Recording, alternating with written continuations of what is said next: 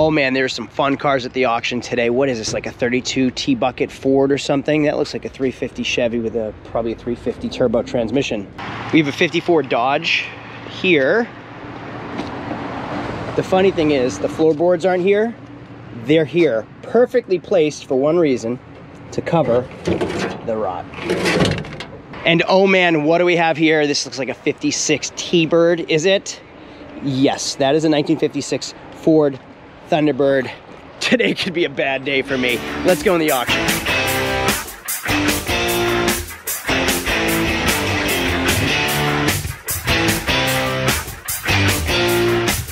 Hey, welcome to Flying Wheels. My name is Craig. This is my grandfather, Papa Al. Today is an auction day, and it's a fun day because there's some pretty cool cars at the auction today. And I just bought a actually, I don't want to say it. I want him to be surprised because I need your help. I know nothing about this car that I just bought, and I feel like you're going to know a lot more than I do. And I kind of bought it on a whim. We're at the auction. It's a dealer-only auction, so welcome to the dealer-only auction with us. I bought a fun car. There was a T-bucket here. There was a 56 Dodge or 53 Dodge pickup, and there was another one. I bought it. I hope it runs. It ran through at least, so at least I know it drives. And it's kind of cool, and I don't know if I paid way too much or I stole the thing. I have no idea. All right, so Papa Al, you used to be an old Ford tech, right? Yes. All right, so I'll give you a hint. What I bought is a Ford. You used to work where? Wilmington Ford, Pierce Ford, and Yaz Ford. Yaz Ford is Yastrzemski Ford, Carl Yastrzemski Ford. You also used to work with someone kind of famous. Oh yeah, what was his name there? Oh yeah, Jay Leno. Jay Leno. You used to work with Jay Leno. He was a kid. He was a kid, 16. He was a lot boy for Wilmington Ford. Engine plates, moving cars. So the years you worked for Ford were when? Probably 63 to 74. That's perfect, because what I bought today is probably something you have experience with. So let's go check it out. I don't suppose you could guess, but can you tell by the keys what it is that I got? Be 64 and under. Could be Maverick, or Galaxy, Falcon. What makes you say that? Just the design of the key. So right there, you'll see the V for, is that for the Ford V8? And then you'll see Ford above. I don't know what it's for the V8 or just the Ford emblem. They had that V8 for years. You know what's funny is I had a Ford Taurus recently, a 94 Ford Taurus with 2 keys, and I asked why they had 2 keys. And a lot of people knew, but a lot of people had no idea why cars had 2 keys. Oh, one for the doors and trunk, and one for the ignition. There you go. You bought the Thunderbird? There's our car, a 56 T-Bird. Any experience with these things? A little. Now what you're seeing is pretty much what I'm seeing, because I didn't really look through this thing before I bought it, which I don't suggest doing. You should look through the cars before you purchase it. But I went through the lane, I raised my hand, and now I own it. 56 312? It's a V8. I don't know. Is that what it came with, the 312? I think it's that. I have a question for you. Automatic. So before we even dig into it, the gas door is way back here. How do you get to the gas door? This should fall down. You know where it was? Right here. Oh.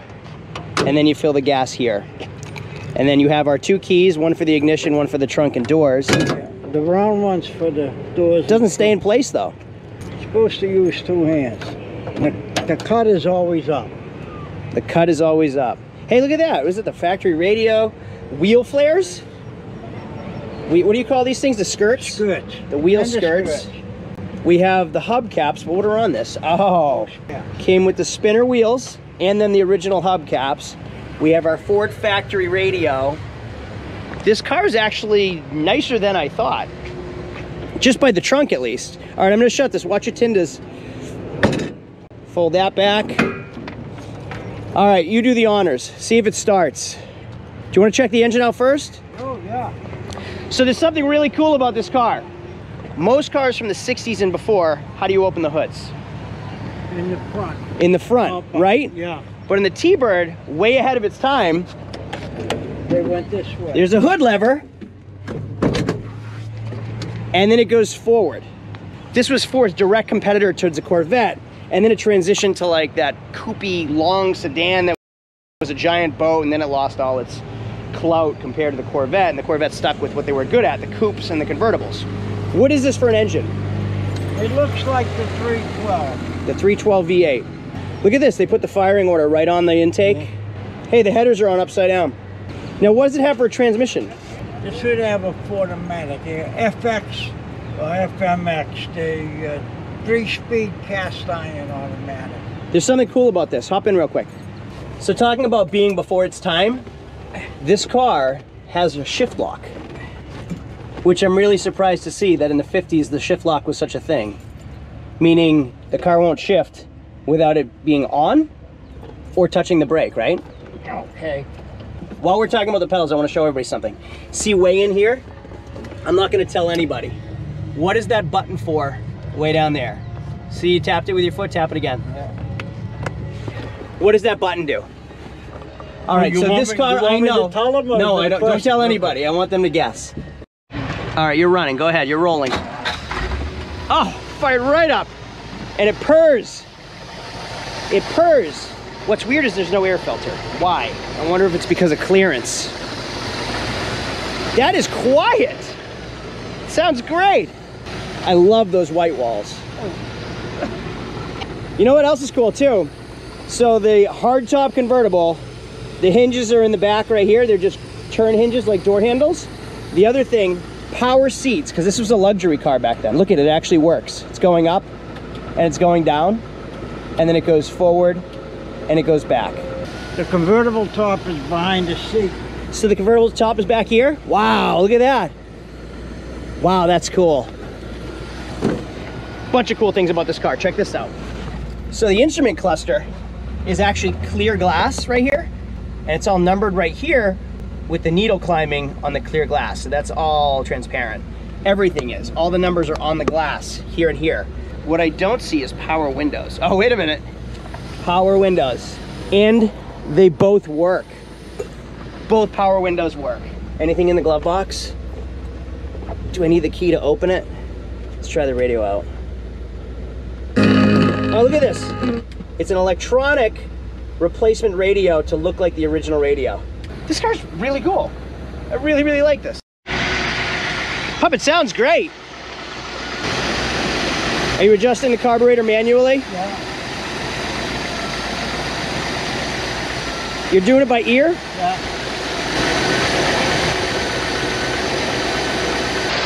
11-inch windshield.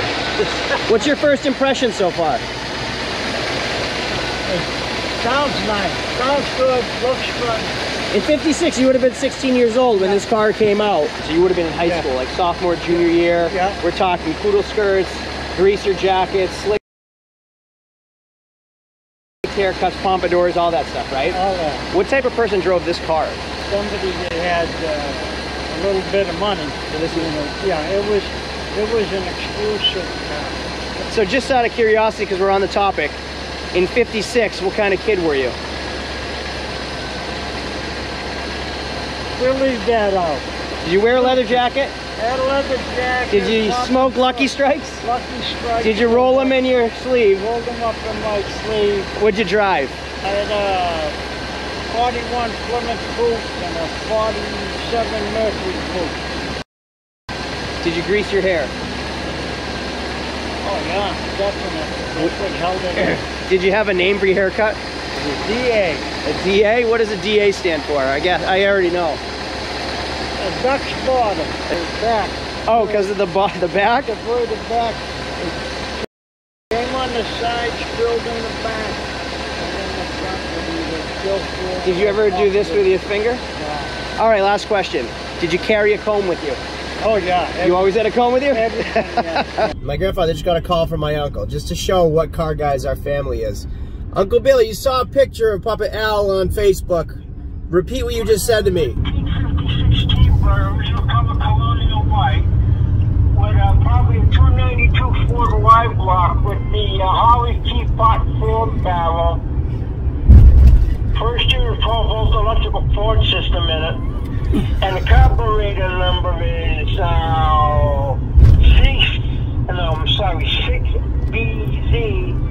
94100 was the basic part number for that. It's a 312, not a 292.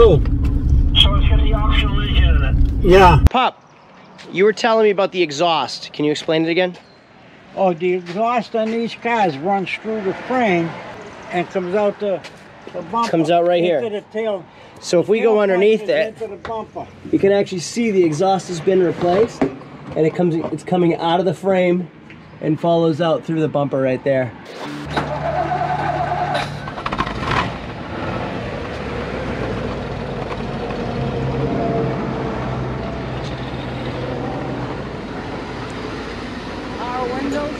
Power windows, power seat. There's no reversing the Ford Hydromatic. Park right now. Just try wiggling between parking. You don't feel any application?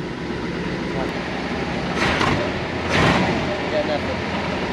Good thing you used to work on old transmissions.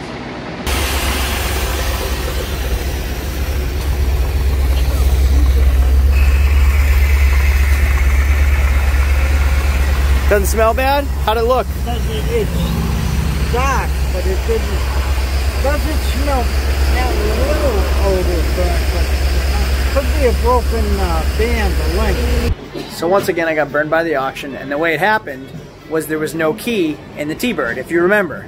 Well, sometimes dealers just don't want their keys in their specialty cars because they don't want people in and out and playing with all the buttons and messing with their cars. So I just assumed that was the reason why. But sneaky dealers take their keys out, so I would think that, but really it's because they don't want me driving it to know that there's no reverse, because then I probably wouldn't have bought it, right? So they got me. So you said it only shifts twice? Yeah. But it's a 3-speed, right? Yeah, if you put it in low. So you have a low and then you have a second and third? Yeah, then you go second and third. So this is a 150 mile an hour speedometer. What is, I don't want to skid, hang on, I'm going to hit the brakes. Watch your face on the dash. Why would it have a 150 mile an hour speedometer with a 3-speed automatic? What's realistic, do you think? Well, that's all they had back then. 3-speed automatics? Yeah. GM had 4-speed. 60 miles an hour and it's smooth. Just don't expect to back up, I guess. Hopefully it might only be a broken link. What's a broken link? Internal or what? Just the shifter link? No, for the whole reverse band, the rear band. Is that internal? Yeah, it's internal, but heads up. A lot of it, you'd have to pull the pan down, look and see. Look at how beautiful the garage looks with this car in it. What a classic, just American vehicle. Couple cool things though. It's beautiful underneath. It's solid. Look at how the exhaust goes through the X frame. The transmission isn't going to be easy to work on because it's above the frame. But this car is clean. We were just talking, there's something about like the designs of the 50s where everything's round but also sharp and just beautifully iconic to America. And it's almost like when people say like, make America great again. It's almost like the 50s. Everyone was happy. Yeah. It was post-war. The boomers were having babies. Everyone was having malted milkshakes, and they were going to the diners, and they were wearing their poodle skirts and having dances.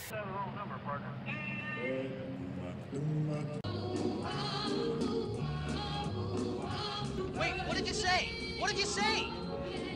That's what makes the 50s cool, and that's what is so cool about this car and the generation of the 50s. Look at that front end. Look at the lines and the waves. Chairman says he found some surprises in this T-Bird. Look at that. You know what these are? Yeah. Wheel skirts. That's the original radio. All the original hubcaps. What are those? Inner tubes.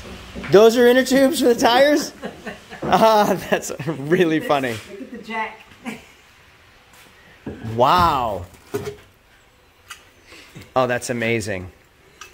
That's so awesome. It looks so good with those fender skirts. Sarah, you called the transmission shop. Pup, what did you say are potential failures on that? Transmission band broke or the link broke. Transmission band or the link broke? The band. Oh, okay. You called the transmission shop? I called the transmission What did they say? shop, and they said that it's typically the reverse band that breaks. Wow, he's good. Next day, gloomy, rainy day, which is perfectly reflective of my mood. So once again, the auction got me. I paid all the money for this car, and I swear the reverse worked yesterday when I drove it, and now there's no reverse. So for now, to be continued. We'll see y'all later. Make sure to subscribe down below so you get to see what we end up doing with this Thunderbird.